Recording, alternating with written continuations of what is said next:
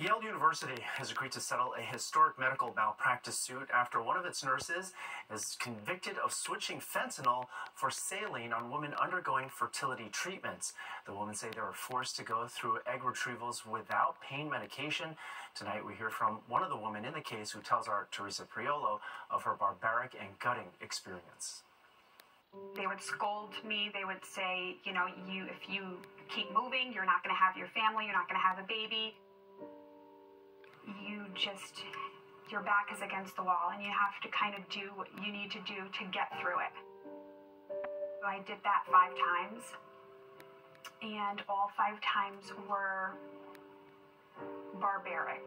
Barbaric, torturous, inhumane. That's where Jamie Torello-Jones' journey to motherhood begins.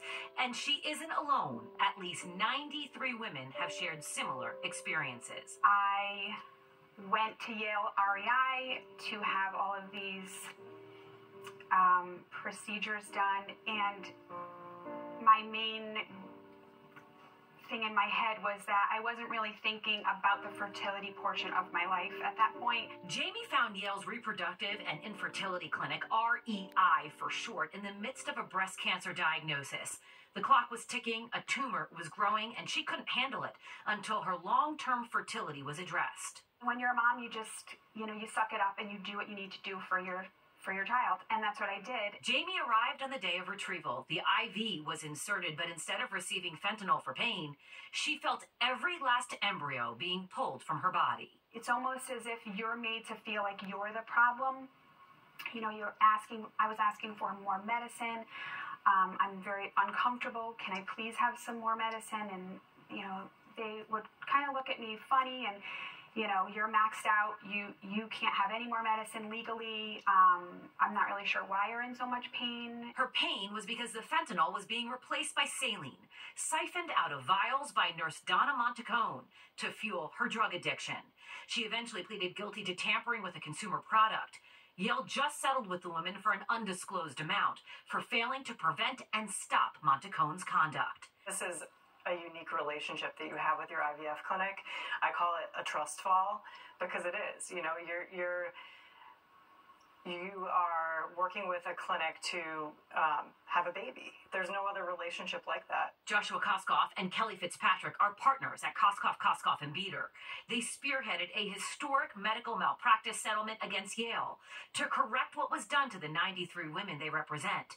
An amount wasn't disclosed, but it's said to be substantial. The university has also agreed to a total overhaul of their training, protocols, and processes. In a statement, they told Fox 5, quote, "Patients come to us hoping to achieve this deeply important life milestone because we are a program leader with recognized reproductive specialists and outstanding outcomes. This mutual agreement allows both parties to move forward and begin healing." But is the settlement enough to act as a deterrent? I think that the public's knowledge of the case is a deterrent, and I think it's all because of the bravery of these women. Do you think that there's other Donnas out there? Yes, definitely.